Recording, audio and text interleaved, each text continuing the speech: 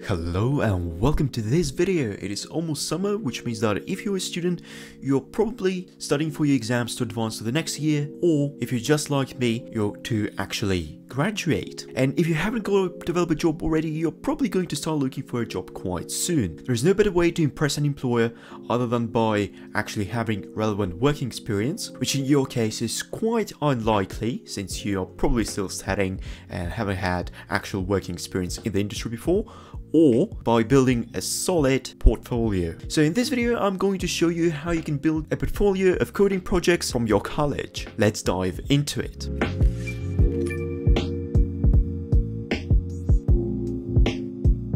What I'm going to describe is a 4-step process of how you can build your own coding portfolio using your college coursework. So these are the 4 steps. Step 1 is identifying a subject or a module that you feel the most comfortable working with, and you usually have quite high grades in that specific module. So use the coursework available in that module or subject and expand upon it. So this is where step 2 comes in. Take that coursework and improve upon it or change it so that it adapts to a real case scenario or real case application for it, if it's at all possible for your specific project. If you don't have any ideas, post your coursework down in the comments below. I will take a look at them and provide you a few suggestions of what you can do with your coursework, how you can turn it into an actual good project for your portfolio. Well, if I know something about that subject, of course. Step 3. Step 3 involves a 3-part process in this case, so there's more processes within processes. So step 3 is create a plan, set up a Kanban board, and start coding. It is as simple as that.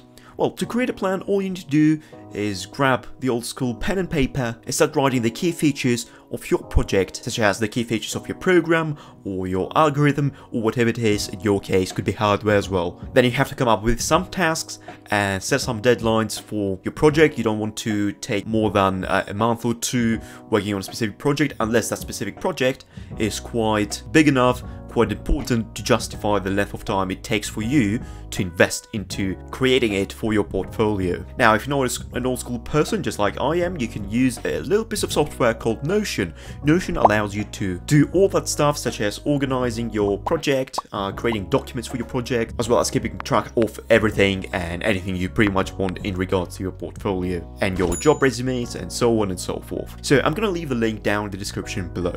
Now, I've mentioned Kanban Board. A Kanban Board is just a simple task management methodology, let's say, or setup.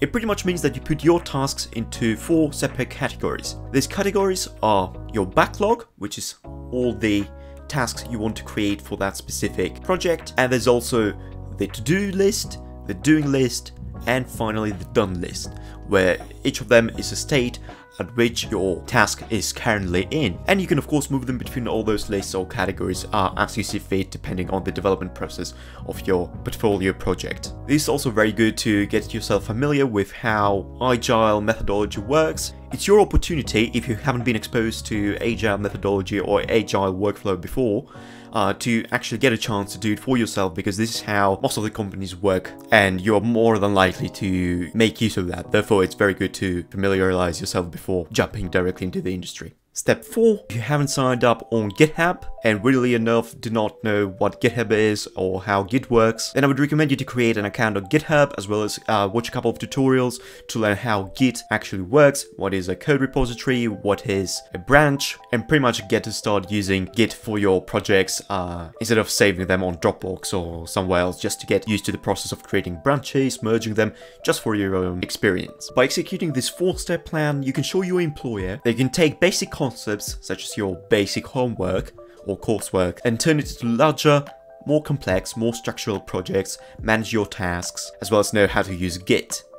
Believe it or not, there's still quite a few developers in the industry who don't know how to use Git or have never used Git before. So don't be one of them. There are plenty of good tutorials to learn how Git works, and the learning curve is so small and it's so straightforward that it will take you about just an hour to learn how Git works and what to do with it. So all in all, just make yourself a cup of tea or a cup of coffee and take 1 or 2 hours out of your schedule and just learn Git. It's very worthwhile to use. Finally, once you have coded up your project, and if it's possible to have a visually demonstrable version of it, consider uploading a working demo on GitHub Pages or Heroku, since most of the time, the employees won't bother downloading your GitHub code, installing it on the local machine, and trying the code out, testing it inside the local machine due to security concerns, and also it's not feasible to download hundreds of GitHub projects to try out from a pile of hundreds of CVs.